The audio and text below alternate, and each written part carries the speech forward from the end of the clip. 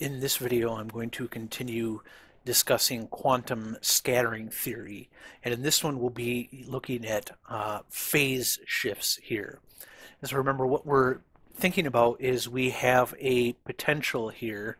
So it's a potential centered around, some thing up the center of the potential, and we are essentially firing particles at it, and they will bounce off of it. They will be scattered from it.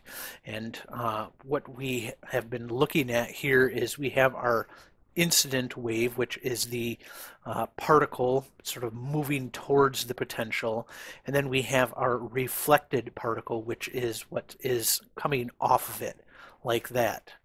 And so the amplitudes have to be the same for this. So I call it a particle here, but we know that in quantum mechanics, particles are waves. And so we do have, these are waves coming at our potential, and they will hit the potential or interact with the potential, and then they will come off of it like that.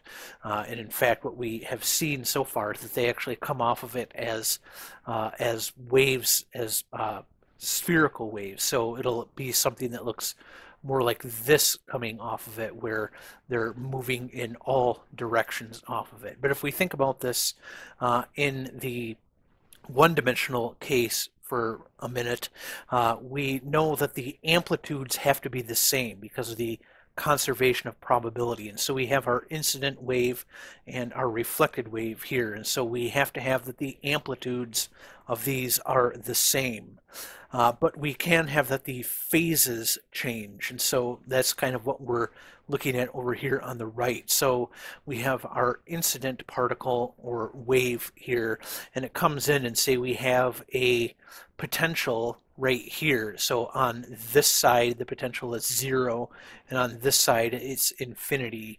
So it hits our potential here, and then it's reflected back this way. So the amplitude, going from here up to here is the same on the green one as it is on the red one, but we now have a phase shift. And so in this case, where we are at 0 potential and then have a wall that's infinite potential, the phase shift will actually be exactly 180 degrees.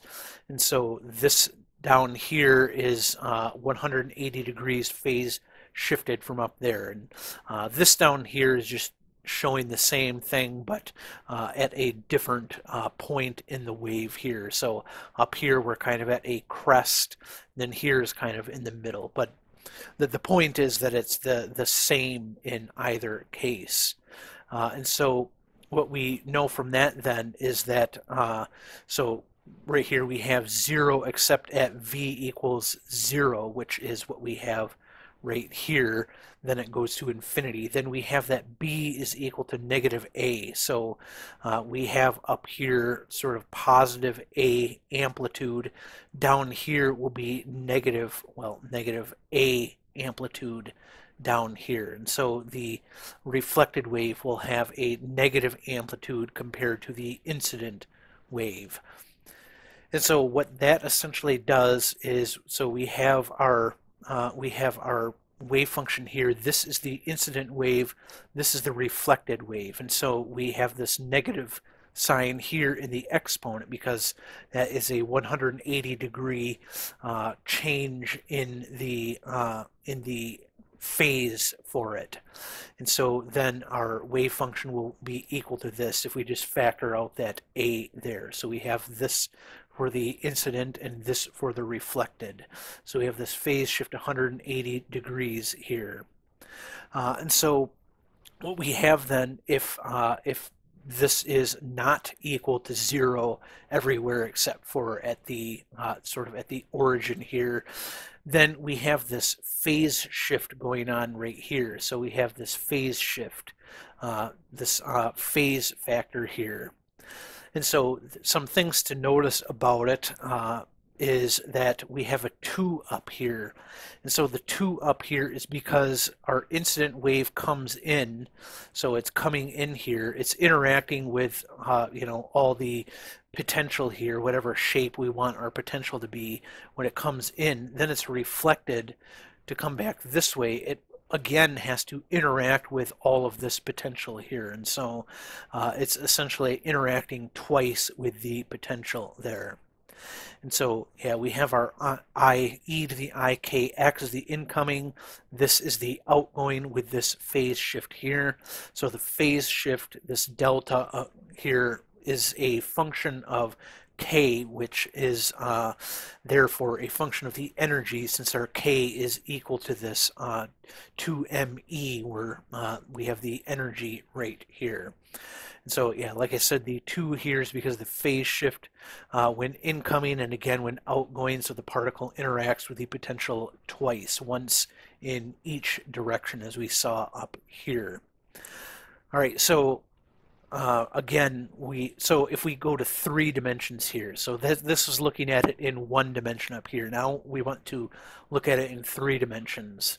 So we have our Rayleigh's formula for the incoming wave. So our e to the ikz is equal to this summation. So this superposition of all these different angular momenta here.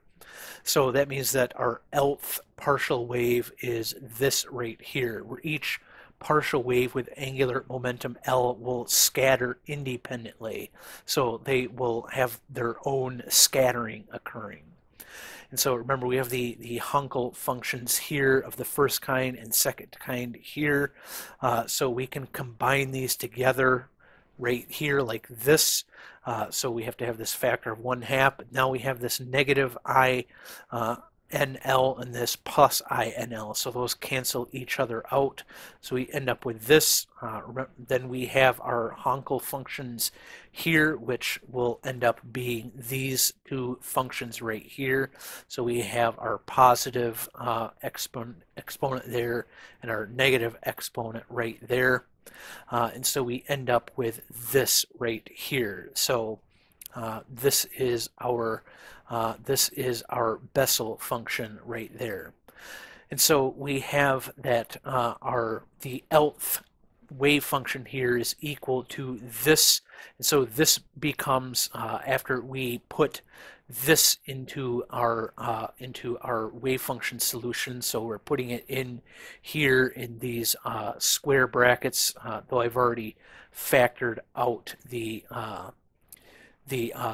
2r, or yeah, the 2r there. So this x is becoming an r here because we're working in spherical coordinates. And so after we do some math here, so there's quite a few steps here. So we end up with this down here. So this is what we end up with after doing a bunch of math that you can look through on your own if you would like. But this is the nth wave function here now. And so what we see is we have this e to the ikr minus this -1 to the nth power, and then e to the -ikr. And so what we see here is that the second term is the nth incoming spherical wave, and the first term is the nth outgoing wave that's phase shifted by 180 degrees. And so a note here is that in the 1D, we had the incident wave was the one with the positive exponent, and the outgoing was the one with the negative exponent. But that was because we were looking at something like this, where we have our negative a and then 0, and we were looking at it going this way. Whereas in the spherical coordinates, we have our potential center right there, and in all directions, r is increasing, so it's positive r, and so we're essentially moving from positive towards 0 rather than from negative towards 0, and so the negative and positive in the exponents will be switched around for that. And so that's why we see that there. All right, so when our potential is not equal to zero, we have to add the phase shift to the outgoing particle, and so that's why we are putting this in here now. So we have this phase shift there. So the solution from our partial wave analysis was this, so from the previous video. So this does not have that phase shift factor. And we do have this, which was that partial wave amplitude. And so this right here was the scattered wave. So this was our scattered wave right there. All right, so we can then equate them since they are both equal to the nth wave function here. So we get this right here, which is them being equated here. So we can cancel out like terms on both sides to get this. Then we can cancel out this 2L plus 1 over R and this E to the IKR, which shows up in every term here. So we end up getting this. And so then when we do some algebraic manipulation, we end up with this right here. So this was our partial wave amplitude right here, and this is our phase factor right there. So we can use these right here. So this is e to the 2I delta k, and that's just equal to this e to the I delta k multiplied by itself, and 1 is equal to this e to the I delta k times e to the negative I delta k. And so we can end up with this right here. We factor out our 1 over k e to the I delta k here, and we end up with this, where this thing in square brackets is just the trig identity here. So it's just equal to the sine of the delta k there. And so again, we have this, the partial wave amplitude. And so we see that the partial wave amplitude is related to the phase shift this way. And so if you recall from the last video, our scattering factor in terms of the partial wave amplitudes was this. So this is our f of theta here. And that the total cross section that we got in the previous video was this right here. So our sigma was equal to this summation right here.